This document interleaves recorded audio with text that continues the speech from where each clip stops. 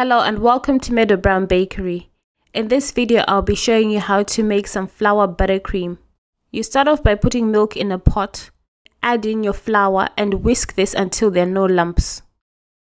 Put this on a medium heat and stir until it's nice and thick and smooth. When this is ready, put it to one side and leave to cool completely. And then in a bowl, put some butter and whisk this until it's nice and creamy like this. And then add in your icing sugar and vanilla extract. And then whisk this, mix it in first. And then whisk it until it's nice and creamy like this. And then add in your flour mixture and mix it in. And then whisk it until it's creamy. And that's it. You can now use it for piping onto cakes or cupcakes. Thanks for watching and see you again soon. For more videos like this, visit my website www.meadowbrownbakery.com.